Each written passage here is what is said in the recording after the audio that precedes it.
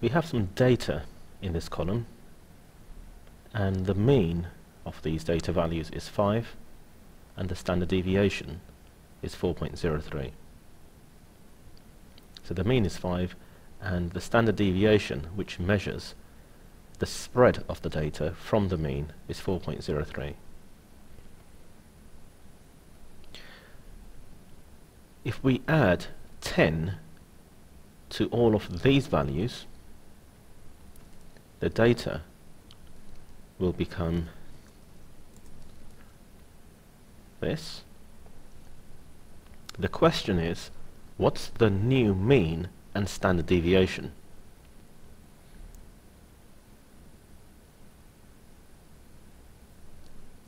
The mean increased by 10, so the mean increased by the same amount that we increased the data by. But look at the standard deviation. It shows absolutely no change whatsoever.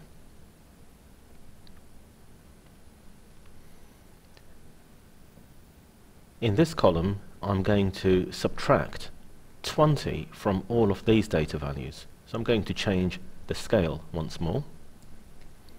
So the original values minus 20.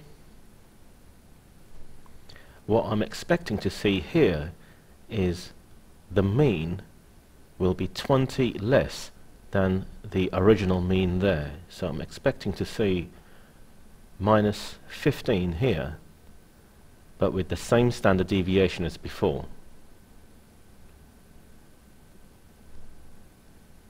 And we have minus 15 for the mean as expected, and no change in the standard deviation. What would happen if you multiplied your data by something? So instead of just adding something or subtracting something from all of your data values, you were to multiply all of your data by some value, for example 2.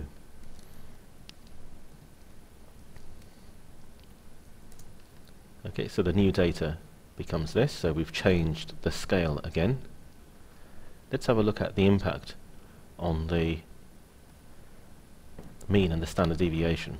As you can see from here, multiplying all of the original values by 2 results in a change in the mean and the standard deviation. So both the average and the measure of spread this time, both of them have changed.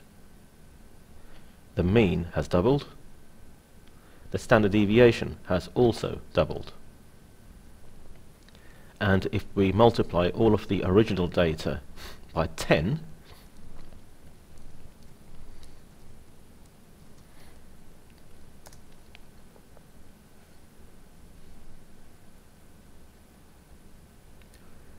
the mean has been multiplied by 10 by the same amount, and the standard deviation has also been multiplied by 10.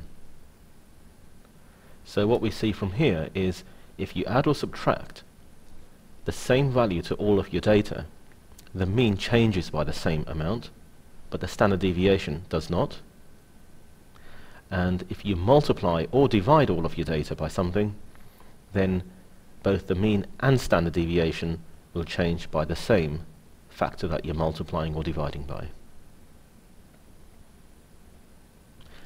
A quick application of this could be, let's say you're given data in money terms, so your data is recorded in pounds, so you have some numbers, you work out a mean, you work out a standard deviation, and then you convert your data from pounds to euros. So you go through a conversion process, so you're changing the scale. So this time, what will the new mean for your data be? What will the new standard deviation be? Okay, that's a quick application. You could also change data from temperature, for example, degrees Fahrenheit to degrees Celsius, etc.